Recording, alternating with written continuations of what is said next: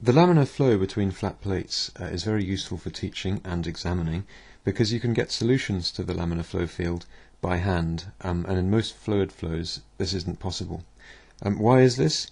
It's because the partial differential equations which we normally have to solve reduce down to ordinary differential equations, which are much easier to solve than partial differential equations.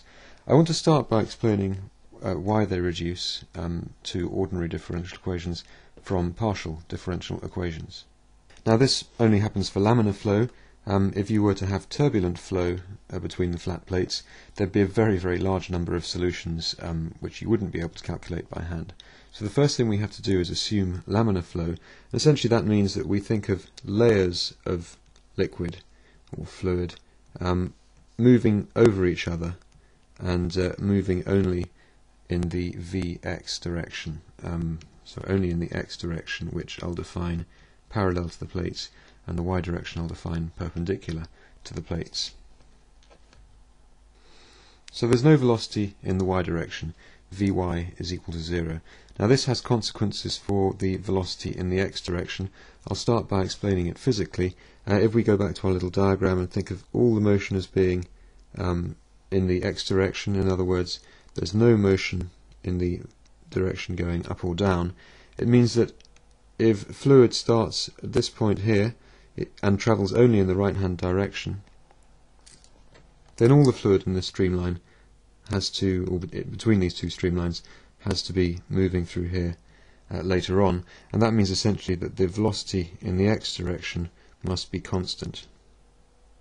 Now we can show that actually using the conservation of mass for an incompressible fluid, which reduces to divergence of v is equal to 0.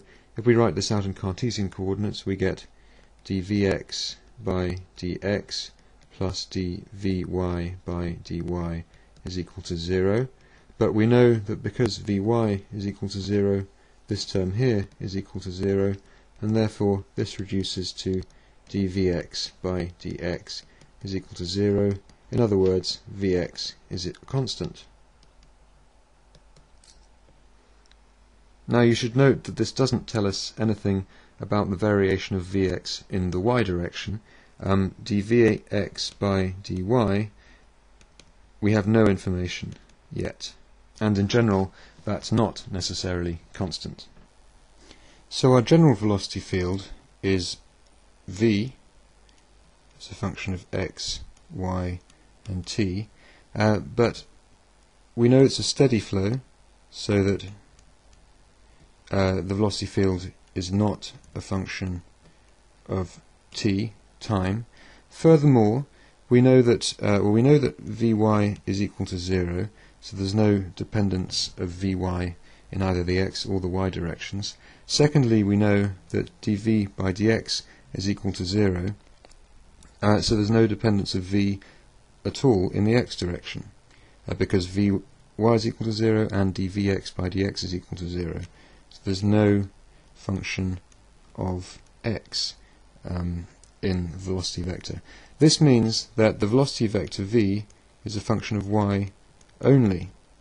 Now this has a very important consequence for this partial derivative here, because dvx by dy as partials is equivalent therefore, or can be written as, dvx by dy as an ordinary derivative. Now there's something quite important to point out here. We're not saying that Vx is held by a particle, it's still a field. We're simply saying that this field is only a function of y. And it's this little trick that allows us to convert our partial differential equations into ordinary differential equations. Now this is the formal expression for torr, the shear stress, but it can be simplified straight away because Vy is equal to 0, so this whole term here is equal to 0. And now let us look at torr and see whether it's a function of x and y or just a function of y. Well, because Vx is just a function of y, dvx by dy can only be a function of y, and therefore torr is only a function of y. In other words, if we get any d torr by dy terms, they can also become ordinary derivatives d torr by dy. Once again, torr remains a field quantity, not held by a particle, it's held by the field, but because that field is only a function of y, we can convert the partial derivative to an ordinary derivative. Now let's think about the pressure field, and we'll start by considering a little element of fluid. It doesn't really matter what shape, but this is probably the easiest one to look at. Little element of fluid, and it has on each end of it, acting in the vertical direction, it has the shear stresses torr and torr plus d torr by dx, moving in the x direction here, times delta x. Those are the shear forces acting in the vertical direction, and the pressure forces acting in the vertical direction are P down here and P plus dP by dx, dy, delta y. Now we know that d tau by dx is equal to 0 from the argument above, so this and this cancel out. So let's rub them out.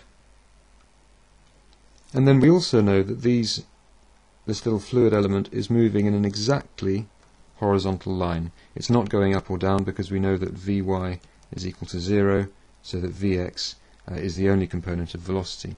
Now what does this tell us about the pressure field? Well, let's think back to our equation of streamline curvature. If the pressure at the top was different from the pressure underneath, then the streamline would bend.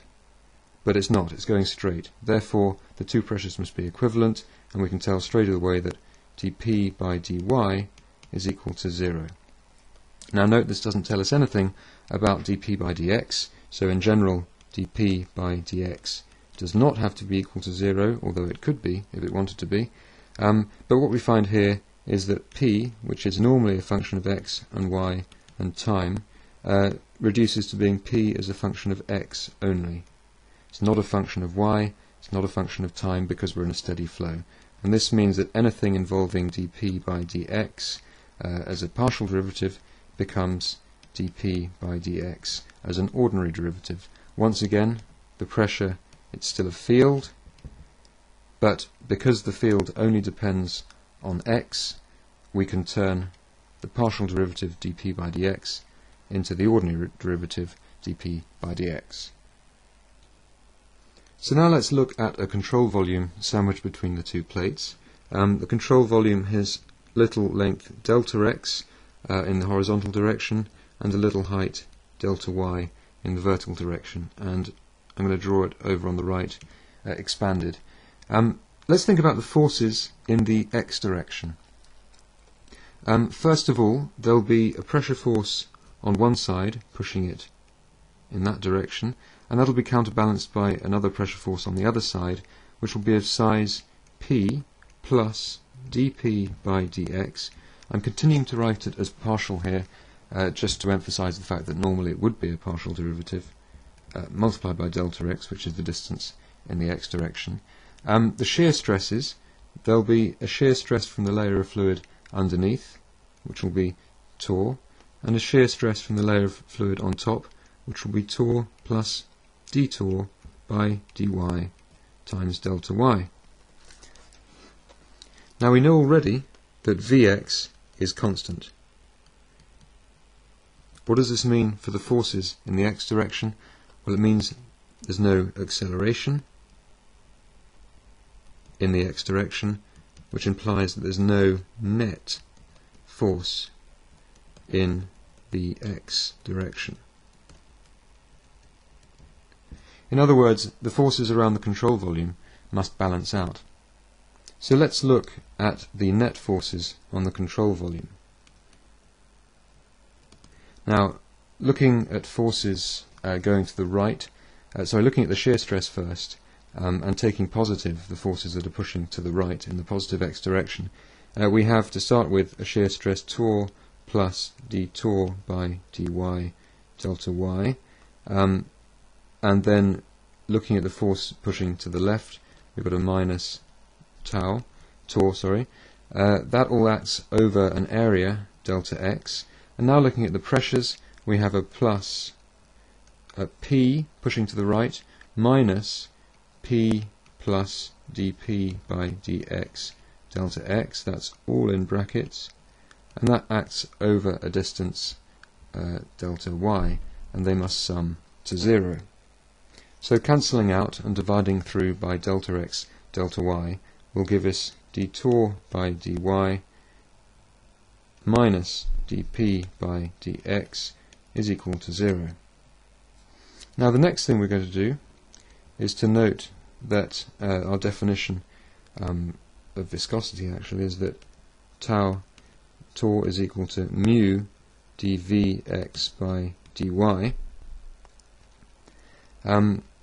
taking vy to be equal to 0. So we substitute that in here to get d by dy of mu dvx by dy minus dp by dx is equal to 0. And now what do we have here? This is quite interesting, something that's going to relate Vx to the pressure field.